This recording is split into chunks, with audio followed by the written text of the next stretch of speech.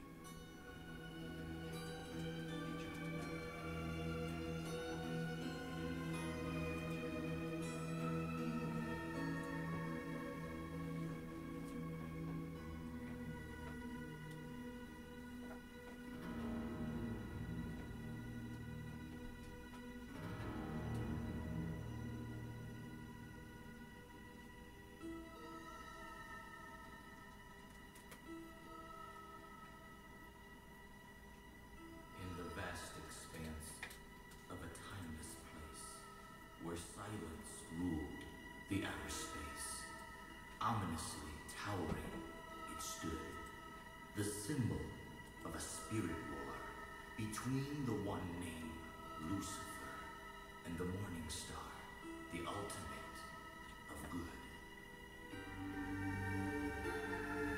Enveloped by 1,000,000,000,000 planets, clean as lightning and hard as granite, a cosmic Colosseum would host the end of the war between the Lord of sin and death and the omnipotent creator of man's first breath, who will decide who forever will be the champion.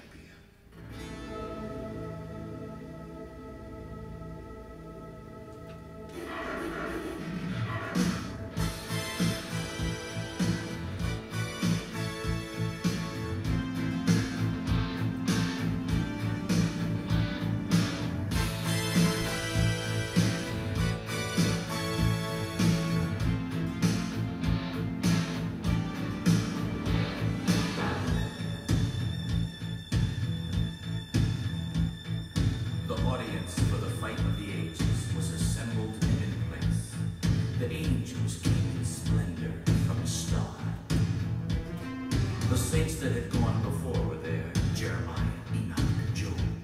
They were singing the song of Zion on David's harp.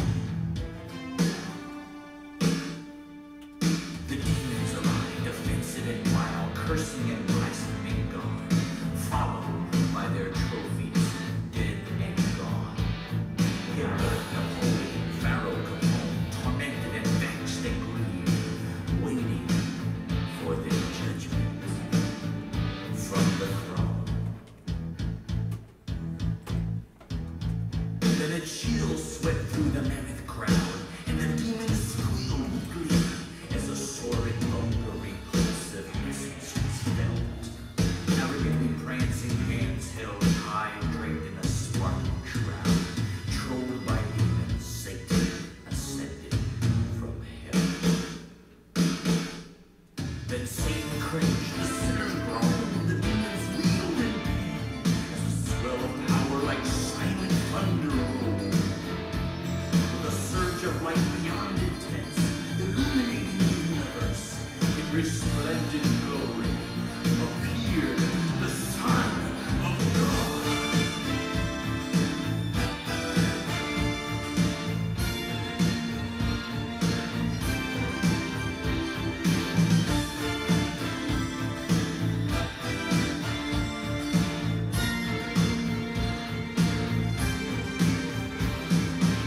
Then a persona, yes, extraordinaire, appeared in center ring.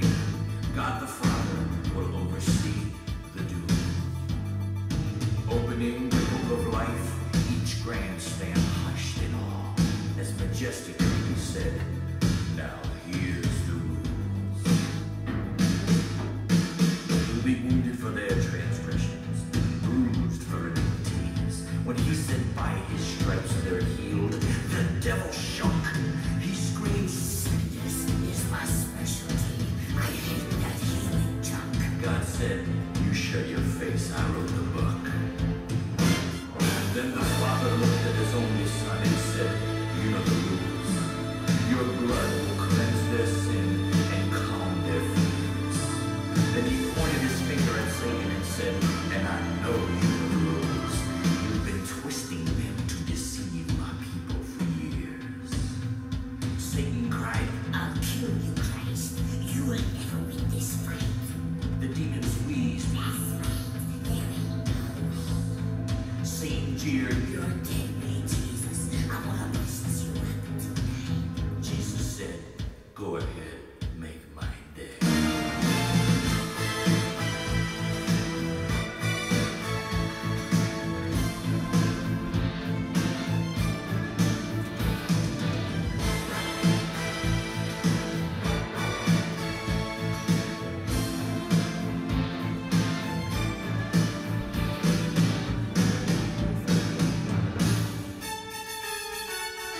The bell, the crowd, the fight was on, and the devil leaped in fury.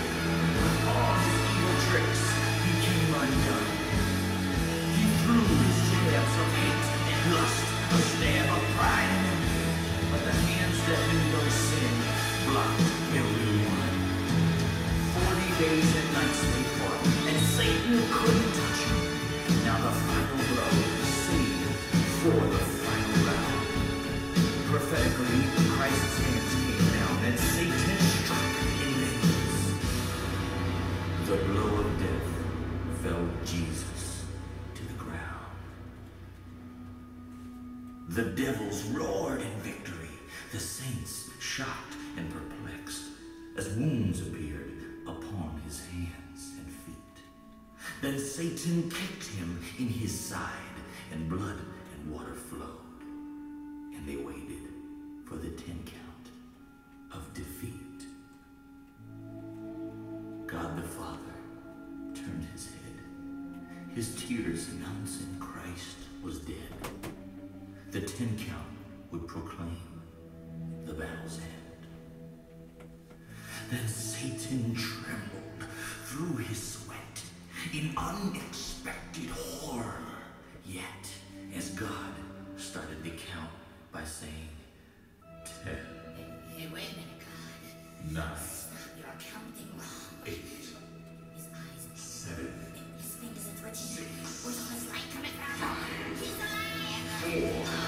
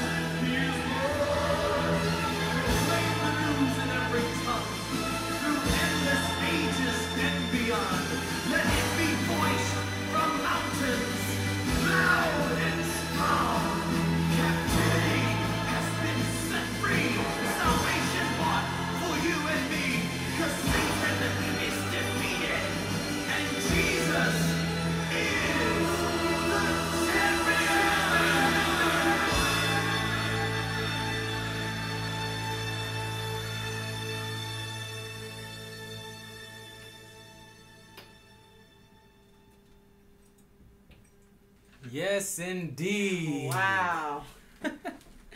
Jesus Woo! is the true champion. Amen. That was made by Carmen. You can see him on your screens.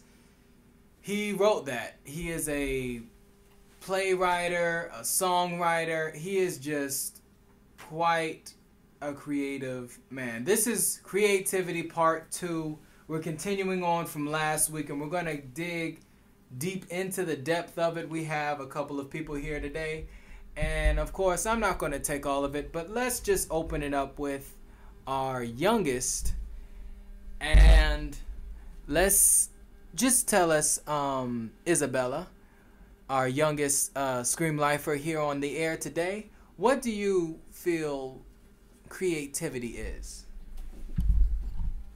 Well, what I feel about creativity is when you have something you're doing that no one's thought of before, that you could just grab it and nobody knows what it is, and you accomplish something that you have never did before. And someone who I think is really creative is God, because he does things that touch people's heart and helps them. Amen. Amen. That's very good, very insightful.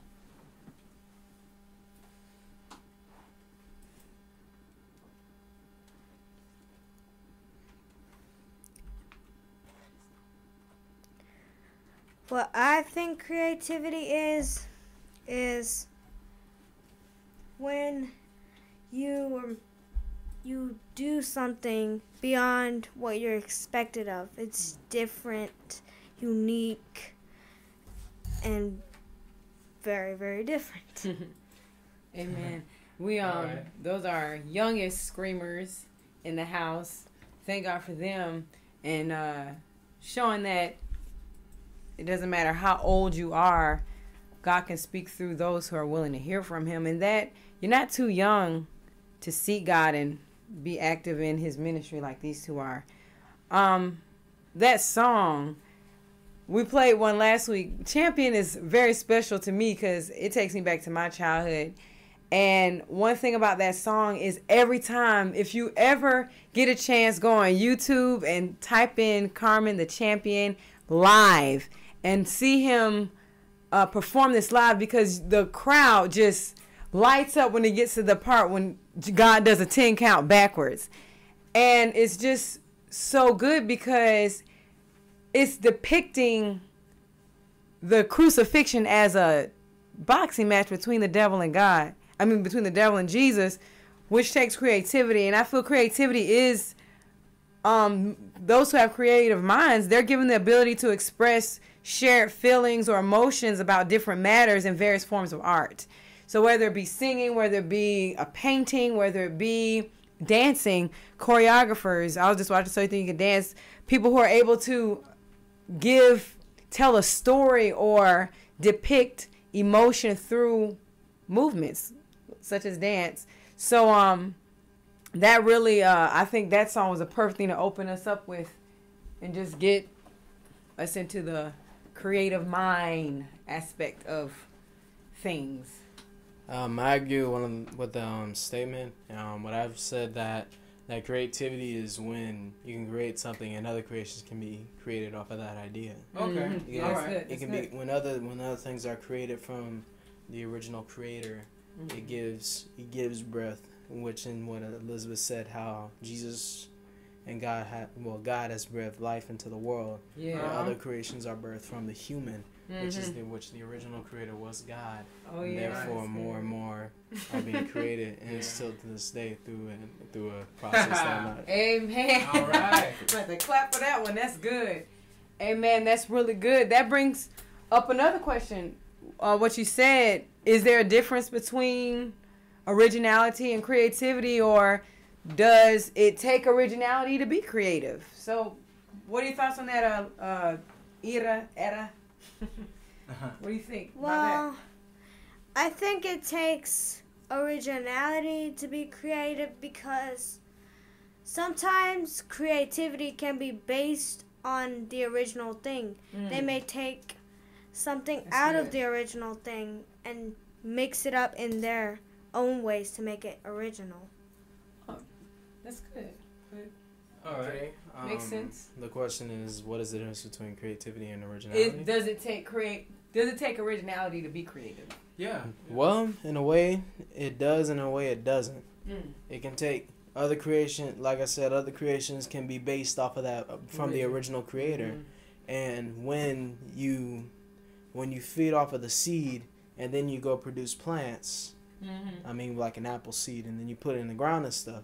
You put it, and then grass grows. Its original creator was the seed that created the apple, and more and more stuff is created. So I do believe that it takes an original mind to be creative, because you create stuff based off of other ideas. Yeah. Other ideas have inspired you to create this. Exactly.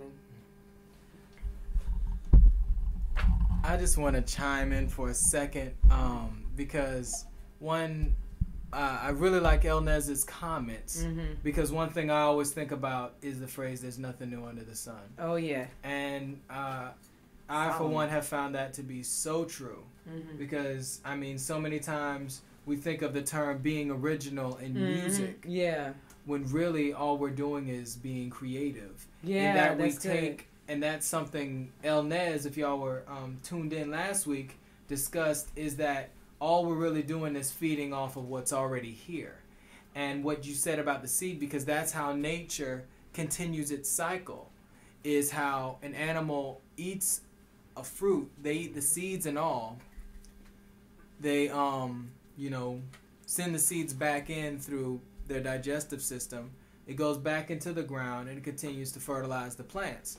So that just shows how things continue to survive, and how a creative thought continues to survive is the different stems of creativity, because as it continues to go through different people, it keeps becoming different things. But like you said, there's still that original seed. Even if it becomes a tree and produces more seeds, there's still the origin that you have to respect. So for that, I really appreciate Elnez's comments, because I think that really proved that to be true. I was just going to touch on what Webster's thesaurus says about original and creative. Original is first, fundamental, primary, like was stated earlier by Elnez, and creative is imaginative and inventive. So it does take originality to be creative. I think it does. But it doesn't take originality being in the creator, the one who's being creative. Right. So I can be creative and not be the originator of a certain thing.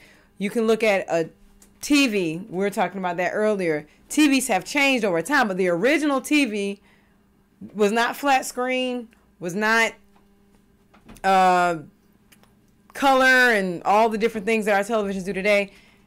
It was very basic, but it's the original television that was made. And the creativity came from those who took that original idea and expanded it in different avenues. So we're going to move on to another song. And in this song, let's see if you can hear the creativity in this artist that God has blessed with this talent. His name is Brian Duncan. And the song is The Last Time I Was Here. Listen, meditate, and let God bless you.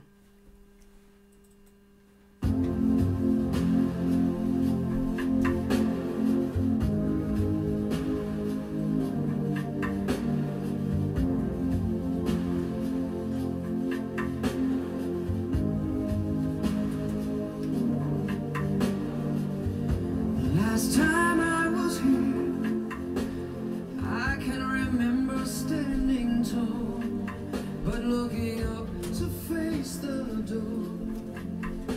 I can recall each room as large, and not at all that I was small. I was a child, of course. I was a child of yours.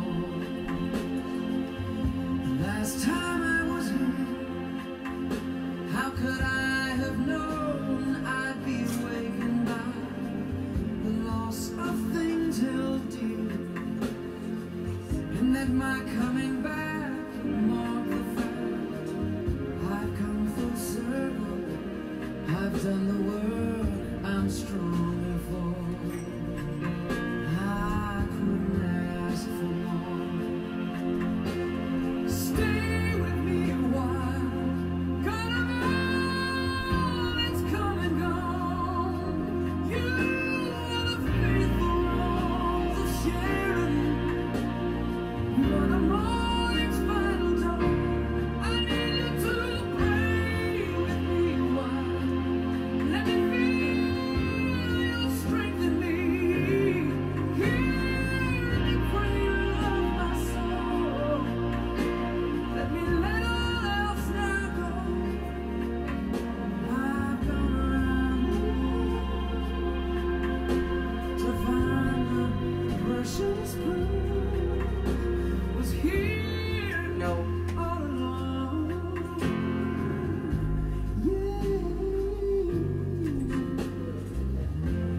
Last time I was here, I thought.